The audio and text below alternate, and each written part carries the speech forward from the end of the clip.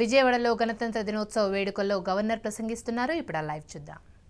It has become the second state in India to achieve 100% electrification of all households during June 2016. The installed capacity in the state has increased by 10% in the last 4.5 years.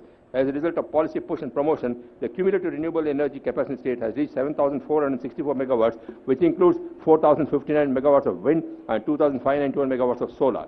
The state has also discovered very low tariff for solar power at 2.70 per unit, which was reduced from 6.49 per unit in the year 2014. The energy met has increased from 43,810 MU during 2013-14 to 62,000 MU during 2018-19, registering an increase of 9% annually. The per capita consumption of electricity has increased from 1174 units from 957 units during the period. An investment of around 36,604 crore has been made in the state in renewable energy since June 2014, which is generating employment to around 13,000 persons, mainly in the Rayalaseema region. The state is promoting energy conservation and efficiency measures in a big way. Under these schemes, 2.20 crore LED bulbs have been distributed to households as a replacement for incandescent bulbs. 6.23 lakh street lights have been replaced in urban local bodies with energy efficient lights. 20.09 lakh street lights have been replaced in gram panchayats with energy efficient lights. 2.84 lakh energy efficient fans and 1.4 lakh numbers of energy efficient tube lights have been distributed to the households, and 44,874 numbers of non-ISI pump sets have been replaced with energy efficient ISI pump sets. A target rupees 1 lakh efficient pump sets was proposed for replacement with energy efficient ISI pump set. AP Transco has achieved transmission availability of 99.90%, which is among the highest in the country. The AP Discoms have also achieved T&D losses of 9.7% by September 20, which is the lowest among the states owned utilities in the country. The state government effected no tariff increase to agriculture and domestic consumers in 0 to 900 units annum range during the last 4 years. For the next financial year, there has been no proposal for increase in tariff. The key achievement of AP State Fiber Net Limited, including connecting 5.8 lakh households and enterprises across 13 districts of Andhra Pradesh as on date, 4,000 plus villages across 620 plus mandals thus far, and 2,300 plus Zilla Parishads and municipal schools from virtual classrooms APFS SFL in the last 4.5 years has contributed to an increase of 5.7% of internet penetration in the state. Budget allocation for education department has been increased from 15,681 crores in 2014 to 24,961 crores in 2018-19. Initiatives like Mana Uru Mana Badi, Badi Pilustondi have reduced dropouts and improves gross enrollment ration and student retention. The better teacher-pupil ratio in AP, which is above the national average, was achieved through appropriate rationalization and consolidation of schools and teacher deployment. National Achievement Survey recorded significant improvement in AP rank and performance. In Class 10, AP State performance is first in mathematics and second in overall performance in all subjects. Programs like Gnaradhara, a systematic year-long remedial program designed to support poor performing students, helping in this regard. Effective implementation and real-time monitoring of the midday meal program, through which quality hot-cooked food is served to 35 lakh students of 45,528 schools, has been immensely contributed to retention rates of students. In the last 4 years, 3,640 digital classrooms have been set up. Also, 1,217 virtual classrooms have been established in distant and remote areas, consolidating the digital learning among government schools. On the school infrastructure front, 33,145 additional classrooms are being constructed at an estimated cost of 4,848 crore, besides construction of compound walls in 21,249 schools. Under the Badi Costa scheme, bicycles have been distributed to 1,87,318 grades 8 and 9 girl students. During 2018-19, it is proposed to distribute 3,81,142 bicycles under this program. Several policy initiatives like timely promotion, interstate district transfers, on-roadiums rationalization have been taken to improve teacher service conditions. For intermediate education, 15 lakh textbooks have been distributed to 2 lakh students of government junior colleges. Efforts have been initiated to introduce digital classrooms in these colleges.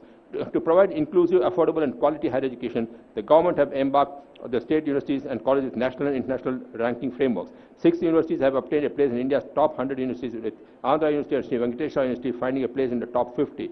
Improved NAC accreditation of 10 state universities and 180 degree colleges is an indication of the improvement of quality parameters in the higher education in the state. The arrival of reputed national institutions like the IIT, NIT, IIM, AIMS, IISCR, NID, NIDM, and private institutions like VIT, SRM, Centurion, Kriya, XLRA, Amrita to the state has put the higher education scenario in the state to a high pedestal. Also, increasing number of industrial seminars and phenomenal increase in the state campus recruitment of students from the state is a reflection of the government's efforts in this field. To augment the human resources, government has issued orders to faculty for faculty recruitment of 1,385 teaching posts in state universities and 669 lecture posts in collegiate education and 406 lecture institutes in technical education. To develop the campus as green campus, renewable energy has been utilized by installing solar equipment in 47 colleges, enabling students to learn in eco-friendly manner. The government of Andhra Pradesh are providing health services to the people through its various institutions and implementing various programs to strengthen the healthcare delivery system at all levels. The government has provided primary health centers in 7,548 subdivisions, 1147 primary health centers, and secondary health services through 195 community health centers, 28 area hospitals, 38 district hospitals, and tertiary care health services through 23 teaching hospitals. To strengthen the healthcare deliveries within the state, several initiatives such as Talli Bidda Express, NTR Baby Kit, Chandrana Sanchara Chikitsa, National Free Dialysis Program, Mukhyamantri Arogya Kendralu, and NTR Vaidya Pariksha have been undertaken. As many as 7,19,512 postnatal women have utilized Talli Bidda services since the inception of this program. A fleet of 271 vehicles is used across the state.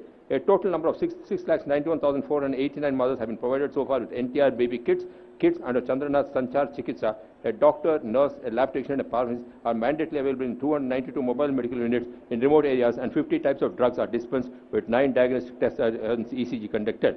NTR Vaidya Seva, with a view to provide enhanced and strengthened services under the NTR Vaidya Seva, government are implementing 873 surgical and 171 medical procedures to the poor people who are below poverty line in 455 empaneled hospitals. The total number of patients benefiting from the trust is 12,706 with an expenditure of 5,330 crores by the end of 2018. The state government announced further enhancement of maximum limit for treatment from Rs 2.5 lakhs to Rs 5 lakhs per family from April this year. Under the National Free Dialysis Program, 48 free dialysis centers are functioning across 13 districts in government sector. All dialysis patients are provided a monthly patient Rs 2,500 from the NTR Bharosa scheme.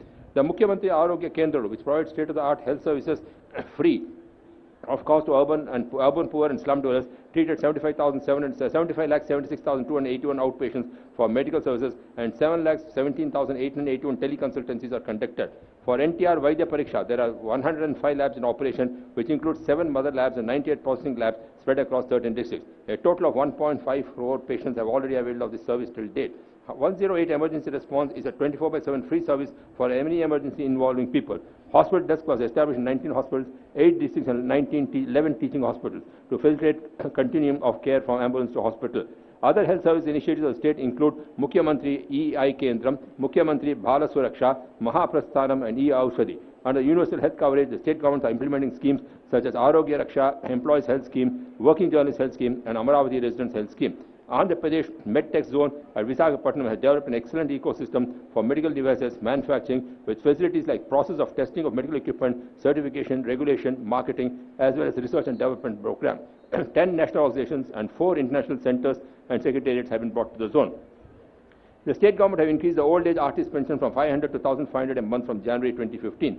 Financial help is being extended to 641 literary and cultural organizations, which are extended about 4.5 crore till date. GOs were issued to establish 7 academies, namely Sahitya Academy, Sangeet and Nritya Academy, Natak Academy, Folk and Creative Active Academy, Drishya Kala Academy, History Academy, and Science and Technology Academy. To encourage sportsmanship among children in age group of 12 to 18, 6 sports academies were established under Project Panchajanya. Currently, 600 promising sportspersons in the said age group are being trained in 19 sports disciplines. NTR Krida Vikasa Kendrams are being established to provide sports facilities to the children, youth, men and women in all the 175 constituencies of Andhra Pradesh. The state government have established systems to ensure people-centric governance, taking advantage of technology to last-mile beneficiary by introducing necessary policy during the last 4 years. The state government are committed to ensure corruption-free governance and make the system accountable and transparent. The government have recently released white papers on 10 identified themes recently, highlighting the achievements in the last 4.5 years and the way forward for the next 5 years. So far, government had 6 rounds of Janmabhoomi